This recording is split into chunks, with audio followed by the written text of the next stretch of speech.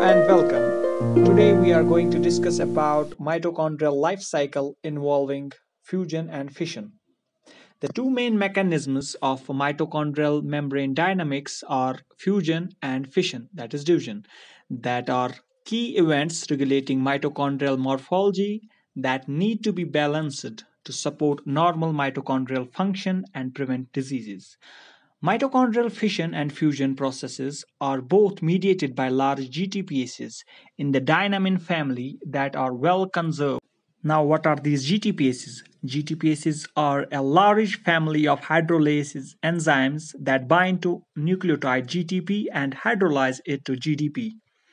Mitochondrial fusion helps mitigate stress by mixing the contents of partially damaged mitochondria as a form of complementation. Fusion relies on two GTPases residing at both the outer mitochondrial membrane and the inner mitochondrial membrane. Mitofusin first, that is present on the outer mitochondrial membrane, and optic atrophy protein 1, OPA1, that is present on inner mitochondrial membrane.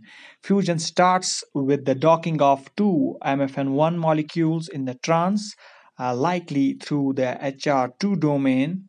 This association induces a conformational change that drives GTP hydrolysis by MFN1 molecule, leading to the fusion of two outer mitochondrial membrane. Now, in the inner mitochondrial membrane, the unprocessed OPA1 form interacts with the lipid cardiolipin in trans, whereby OPA1 is fusion competent. This association is promoted in the presence of short OPA1, which is generated by proteolytic degradation of long OPA1, thus leading to the fusion of mitochondria. Now, in order to create new mitochondria, fission is needed. Fission is primarily orchestrated by dynamin-related protein 1, DRP1. DRP1 is phosphorylated on serine 637 residue by protein kinase A, which maintain DRP1 in cytoplasm. Fission occurs when DRP1 is dephosphorylated by a phosphatase known as calcineurin and recruited to the mitochondrial surface. This has been shown to occur at sites where the endoplasmic reticulum wrap mitochondria.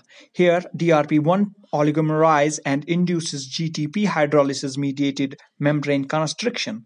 The activity of DRP1 is supported by actin polymerization at the ER mitochondrial interface, mediated by actin nucleating protein inverted formin 2 and formin binding protein spire1C.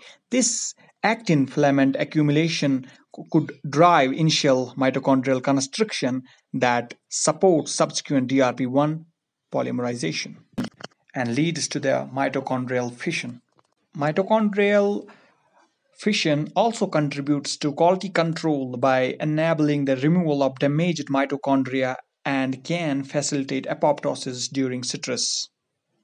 Thus, mitochondrial membrane dynamics is essential for human health. Thank you for watching this video. Please subscribe my channel. Thank you.